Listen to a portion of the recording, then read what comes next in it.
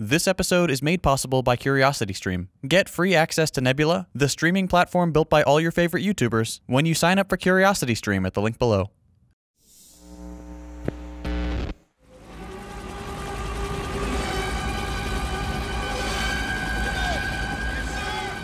The United States military, the largest, most powerful, most dangerous fighting force on the planet. A military that hasn't been involved in a defensive war since the 1940s, yet whose budget continues to balloon every year. US military spending currently exceeds that of the next 10 nations combined. We have over 600 military bases outside our borders, occupying over 80 countries around the world. The United States military, while it tries to sell itself as a force for freedom and democracy, is not a welcome sight in much of the world. Our aggressive posturing, bullying, and occupation has turned world opinion against the US Armed Forces over the past few decades, and it's not hard to see why. When you think of a modern fighting force, you typically think of tanks, fighter jets, Humvees, drones, and aircraft carriers. But these giant death machines don't operate on their own. The US military, like any other, relies on recruits, Americans willing to pick up arms and kill for their country. In this episode, we're going to take a look at the state of US military recruiting and the shady tactics used by the armed forces to rope in new soldiers. Before we begin, let's take a second to discuss why the US feels like it needs such a massive military. Since the end of World War II, and certainly since the end of the Cold War, the United States has been the sole world superpower. This has given the country the luxury of using that power to clamp down on the world's economy with an iron grip. The US relies on other countries relying on it. If another country doesn't feel the need to grovel for US assistance and trade deals, the US military will often be called in to create an environment that forces that country to reevaluate. If crippling sanctions aren't enough, boots on the ground certainly will be. But if the United States already has such a stranglehold on the rest of the world, why does the military budget keep increasing? A large part of it is to feed the ravenous military-industrial complex and deliver lucrative contracts to companies like Boeing, Lockheed, and Raytheon. But more recently, US officials have cited the possibility of a great power conflict with China. That kind of talk should alarm us. The last great power conflict, though it never devolved into outright war, was the Cold War with the Soviet Union, during which time we almost caused nuclear annihilation on multiple occasions. Before that, it was World War II. If US officials are gearing up to start another war of this magnitude, the world is in for a very bad time. With this aggressive rhetoric becoming more common, the US military has been adamant about maintaining a fighting force of 500,000 soldiers, and this requires an intense recruiting program. So, how does the world's largest military entice the next generation of soldiers? Well, these days, it seems to be with cartoons that appropriate inclusive language, video games, and taking advantage of those in poverty. Let's start with the video games. I'm sure you're all familiar with Twitch. If somehow you're not, Twitch is the largest live streaming platform in operation right now. They bring in insane numbers of both streamers and viewers, averaging roughly 3 million concurrent viewers at any given time, who watch a total of around 500 million hours of content per week. That's a huge audience, and a lot of time spent on individual streams, which can run for hours. As far as demographics go, the audience skews young and male, with about 65% of viewers being male, 41% between the ages of 16 and 24, and 73% between the ages of 16 and 34. To military recruiters, Twitch is a dream come true. You have a captive audience of young, impressionable viewers who tend to develop parasocial relationships with the streamers they watch. It's the perfect medium for young, charismatic recruiters to pitch the military to the next generation. And they know this. In 2018, the US Army launched its own Twitch channel as part of its new, more modern approach to recruitment. The Navy followed suit shortly after. In the first 6 months of 2020, the military had bagged 13,000 new recruiting leads from Twitch alone. Keep in mind that many Twitch users are underage, as you only have to be 13 years old to make an account. So, you have young, incredibly malleable children watching trained Army and Navy recruiters play games like COD and Fortnite for hours on end, while they surreptitiously try to convince their viewers to join the military. If this sounds incredibly shady and predatory, that's because it is, and it gets worse. Early in their streaming endeavors, the Army esports mods would ban users for asking about US war crimes, until they were eventually forced to unblock those people after accusations of First Amendment violations. Then there's the Navy claiming that their streamers aren't recruiters, despite the fact that they're required to take the same training courses as Navy recruiters before they're considered for the role. The Army even went so far as to just straight up lie and put up a link to a fraudulent Xbox giveaway, which, when clicked, instead took you to an Army recruitment information form. This was later taken down by Twitch. Hassan Piker, one of the most popular leftist streamers, rightly accused these recruitment practices as being predatory. Shout out to Hassan, by the way. Thanks for boosting my videos. You should all go watch him if you don't already.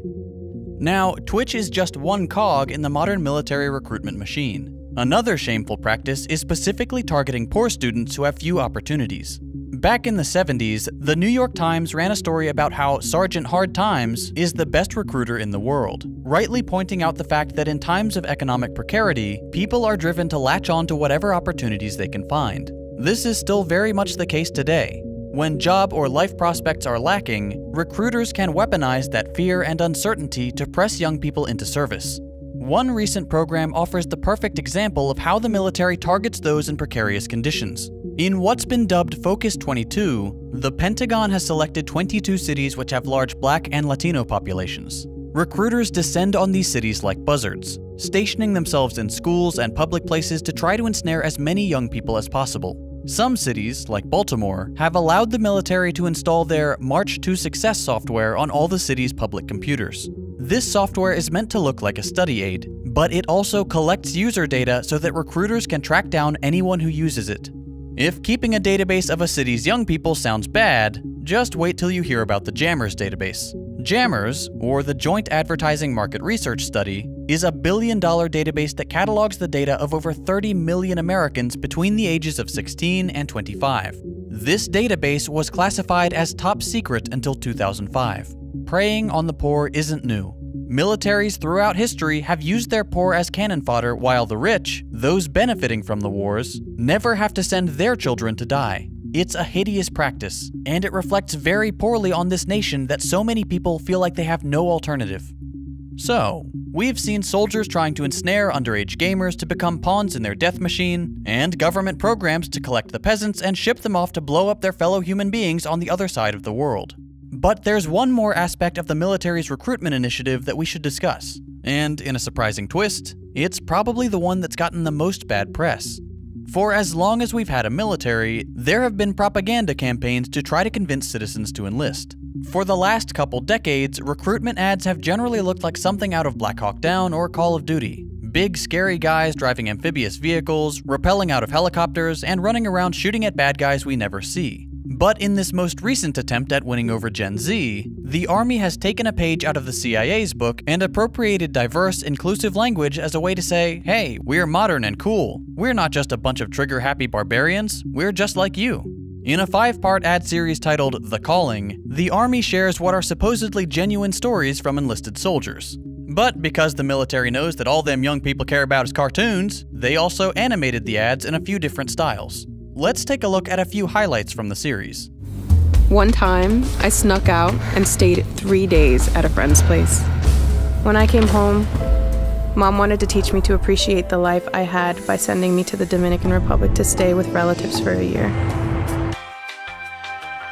One day at school, I came upon an Army recruiter and told him about my goals. He took me through all their different careers, and that's when it hit me. The Army is an army of good people. Pay close attention to how seemingly innocuous statements are phrased. I was bad, so my mom sent me to another country to see how bad it is compared to the United States. When I came back, I realized that the US is the best country on earth, and the Army is good because America is good. So as soon as I turned 17, I asked for my dad's blessing to enlist. But having served in the Army during the Vietnam era, responding to civil unrest, he said no. He had his reasons. I hope his reasons were recognition of the fact that the Vietnam War was just one long string of US war crimes, during which period we massacred innocent people, dropped more bombs than during the entire Second World War, riddled the land with millions of mines, rained fire down on civilian populations, and used chemical weapons which are still causing cancer and birth defects to this day. All for a conflict we never should have initiated in the first place. Of course, by the end of the ad, Dad is proud of his little girl for joining anyway. But it was one day during a 9/11 ceremony, I started seeing the Army in a new light. Over 3,000 students lined the walls and the balconies of my school. My whole community was there, including firefighters and service members from every military branch. The silent show of respect for this country was deafening. I was now determined to defend this nation that I called home, and to not only be a citizen, but a soldier as well. This is another common tactic. Hey, remember that bad thing that happened? Look how strong it made us. Look how respectful everyone is of the flag and our country. I'm gonna join the army. Of course, there's no mention of the fact that 9/11 was used as justification to start an unjustifiable war, which claimed over 1 million lives, destabilized an entire region for decades, and dragged on for so long that Americans who enlisted back then have now been able to watch their children go off to murder the children of the people they didn't manage to kill. The US military-industrial complex is very skilled at using the symbology of the flag as a way to deflect blame, promote a victim complex, and play up the American exceptionalism myth all at the same time. For many people, this kind of ad can be quite effective. But the one that got the most attention, and we'll explore why afterwards, is this one. This is the story of a soldier who operates your nation's Patriot missile defense systems.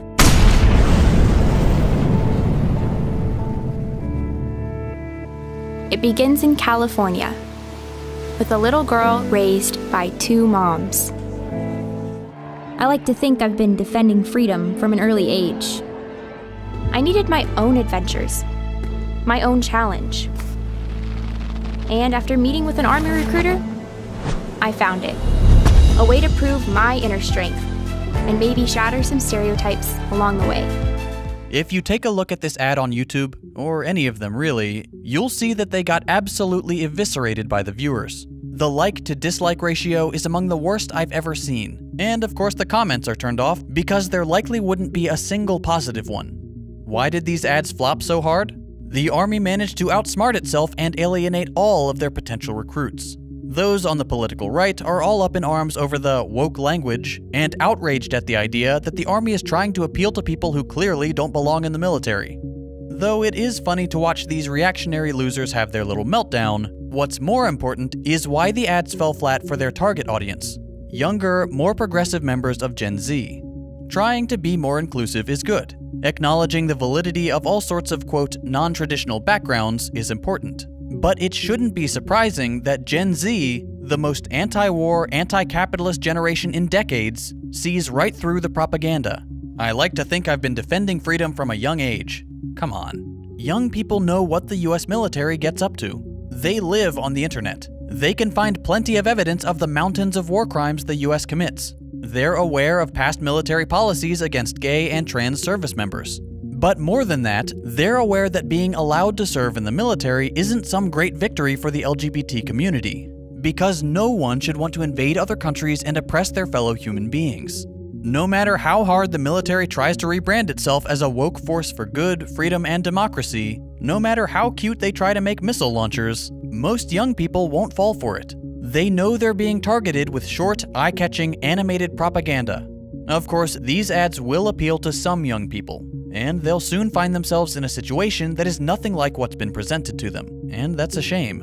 It's despicable that the military has to steal data, corrupt underage stream viewers, target the poor and desperate, and try to sell a lie to meet their quota of cannon fodder for a great power conflict the United States so clearly wants. The military always has and always will use shady, predatory tactics to fill their ranks. The best we can do is be aware of it, provide truthful information about what joining the military really means, and work towards building a society that doesn't funnel the poor and the impressionable young into the imperialist war machine. Without soldiers to fly their drones, fire their rockets, and drop their bombs, the military can't function. It can't bully the rest of the world. And that sounds pretty good. If you'd like to see what great power conflict looks like, to truly understand the horror of World War, I highly recommend you check out Apocalypse World War II on CuriosityStream. It's an incredible 6-part series about the chaos and destruction of the Second World War, and it's so important that people realize just how capable humans are of destroying ourselves. CuriosityStream is an established streaming platform with a solid track record of caring about great educational content and the financial security of those who produce it. They've got thousands of nonfiction titles from some of the best filmmakers in the game. As you probably know, YouTube doesn't treat its creators very well.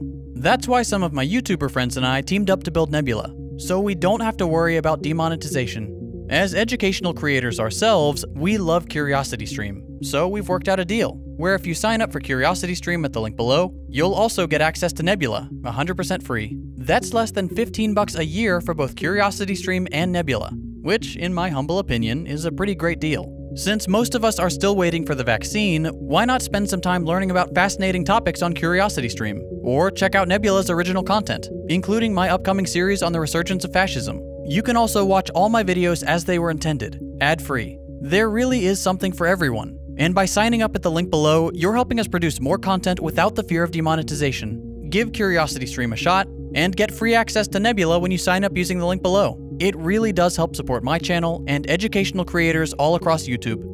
If you enjoyed this video and you'd like to see more like it, consider subscribing to stay up to date with my latest episodes. If you hated it, go ahead and drop a thumbs down. You can check out my previous episodes by clicking the links on your screen. Thanks for watching, and I'll see you next week.